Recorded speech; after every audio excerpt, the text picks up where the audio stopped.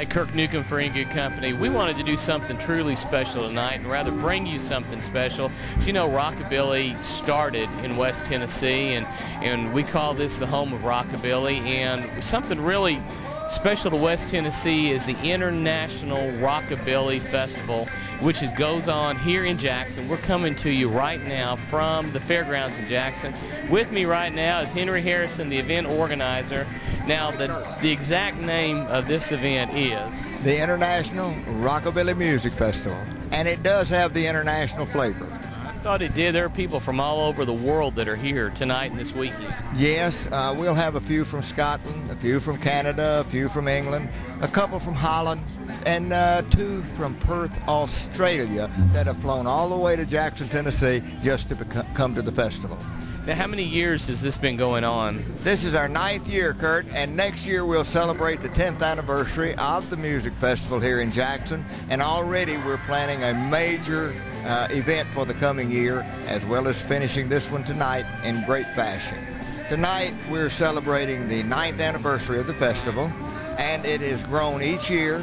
The performers get better in telling their stories, presenting their music, and tonight will be no exception when we start with little David Wilkins from West Tennessee, when we go to W.S. Holland doing the tribute to Johnny Cash, when we'll switch over to hear Narvel Felts do the song of the year of his in the 1970s, plus all of the other #1 hits. Behind that will come Sonny Burgess and the Pacers, who started the craze of jumping from the stage, playing guitar to the front row band spectators in the 50s. Van Halen, all the big guys do it now. And they started it in 55 and 56 with a song called Red-Headed Woman. They will perform that again tonight here in the Fairgrounds building. You're a homegrown boy, actually, out of Parsons, even though your career was in Nashville. I came from Parsons, and I moved to Nashville in 1964. Okay. But I played all over Jackson when I was trying to get in the music business. W.S. Holland got me my first deal with Sam Phillips' Sun Records. And then when they closed that down, I went to Nashville and recorded for Owen Bradley and on MCA, and that's where we had most of our hits. And of course, I've always credited the song that put me in the business was a song I wrote for Brenda Lee called Coming On Strong. And that was a top 10 pop hit. It was my first million seller. And then I've got 96 songs out by other artists. Conway Twitty had a #1 record with George Keith's Pulling on My Ring, and Charlie Pride, and just people like that, you know.